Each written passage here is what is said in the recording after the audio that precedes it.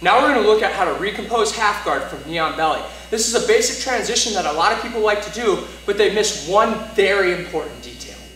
Nelson's knee on belly. He's got good weight distribution. He's crushing me. No big deal. We got to get out of here. We're going to do that same thing that we did before. We're going to reach that hand down, and we're just going to let it cup back here at the thigh. We don't ever want to push up here. That's asking to get armbar. Now this hand here is going to come palm up, and we're going to control at the ankle. Even if his foot is plastered, you can usually get that hand in there. Now here's that important piece that everyone misses. The space to stuff this ankle is not made by bridging up. The space is made when you come down, and that's in space in general.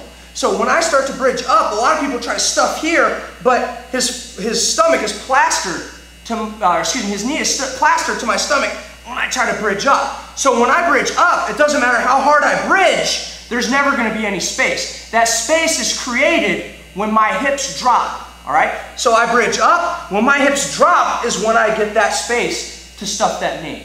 All right, now, this knee is still, I'm not out of danger yet. There's a couple things we can do. We can control, we can try to do the hip pump that we did earlier, or we can make use of this space back here that no one makes use of. I'm going to take this hand and I'm going to control on the top of the knee. Don't push it down, but I want to chalk it so I can come up on my elbow. From here, I'm going to open up my legs and I'm going to shrimp back and I'm going to let him fall straight into that pocket. That's a depth of range of motion that people don't usually use. There's nothing stopping us from going that way, and it's very difficult for him to follow me only because I'm chalking that knee. Once I get done chalking that knee, of course, we come under for that underhook and we start playing all of our half guard stuff. I am going to use my palm up with my thumb. It's going to come here. And remember, that space is made on the way down. Don't try to stuff it on the way up. I bridge up, and then on the way down, I stuff that ankle. From here, I like to bring that hand up, and I'm going to shrimp away and get that underhook. If I catch over top of that arm, it really opens up all of those sweeps that I want anyway.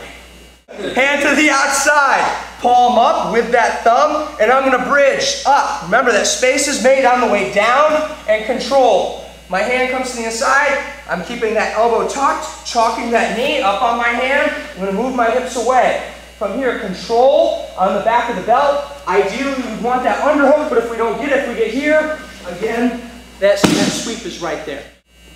Awesome. Hand behind the back. I come in, palm up. I bridge, it's on the way down, then I stuff that ankle. Awesome. From here, hand comes to the front of the knee. I come up and I'm going to scoot away. From here, control. If you want to take that sweep, nice and easy. It's very important, this concept, that the space is made on the way down from the bridge, that we apply it to everything. Do not get caught up when you're bridging to get out of mount, when you're bridging to get out of half guard. Anytime that you're going to stuff a leg, the pressure is relieved on the way down, not on the way up. Super important, guys.